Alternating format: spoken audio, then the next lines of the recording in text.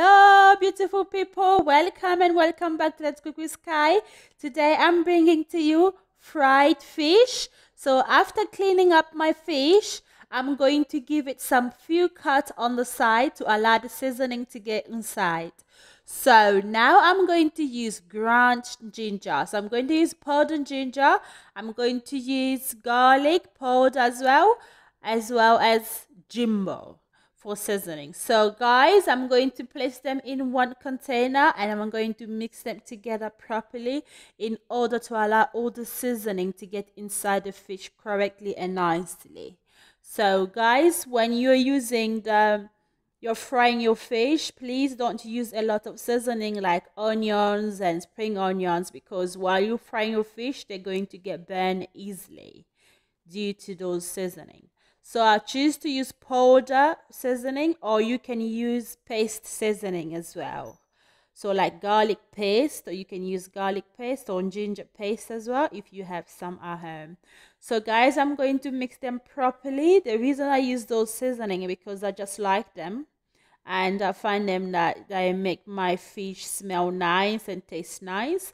But when you are frying your fish, you have the option to use other seasoning that you find nice to use or you like. So I'm going to leave my fish aside for 30 minutes and come back after and start frying my fish. So as you can see, my fish was left for 30 minutes. So now I'm going to pour my oil into the pan and start frying my fish after my oil is cooked.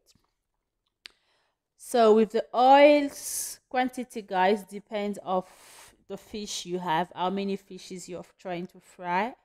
So this is just me. I like placing a bay leaf into my oil before frying my fish. So that's me. I just like the smell it brings out. So yeah.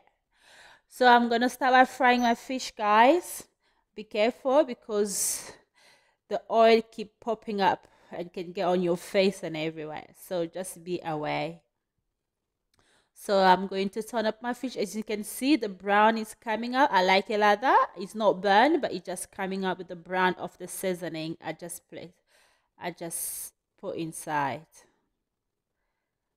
Because what I notice, if you don't put the seasoning, it looks a little bit gray. So I don't want it to look gray. I want it to look brown. So I had to put a little bit of those things I just put inside. So I like to have that nice taste. So after a few minutes, turning aside, and you can see my fishes are ready now. So ready, nice, easy peasy. To see instruction how to clean your fish, visit my YouTube channel. Thank you for watching. See you next time. Bye.